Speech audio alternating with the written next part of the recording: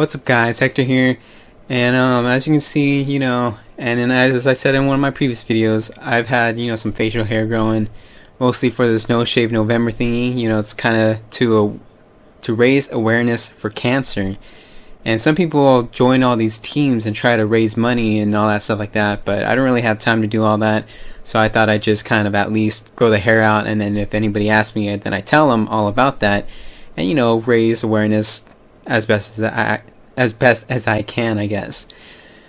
So I haven't shaved for a little bit over a month, and I guess it's about time to shave since we're at the end of the month, and then plus I gave, an extra week or something in October, and this is really starting to bug me, and it just feels weird and a little itchy when I move in certain ways. But I kind of would like to have this, or keep this and this and this, if it did grow a little thicker, but this is really as thick as it's gotten, because like I said, it's been a month or maybe a little bit over a month.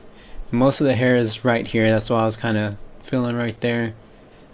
But like I said, I just like this and this and this, and then sometimes I get some things on the side. So I just want to show this off, and then I'm going to shave it and come back, and then you can see what happens, I guess. See me in my original form. So take a good look.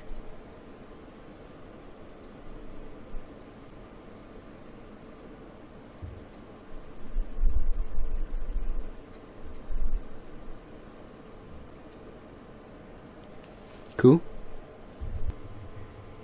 Later. And here I am now, all clean shaven. Let's get a closer look. Is it focused? Can't freaking get rid of that damn acne.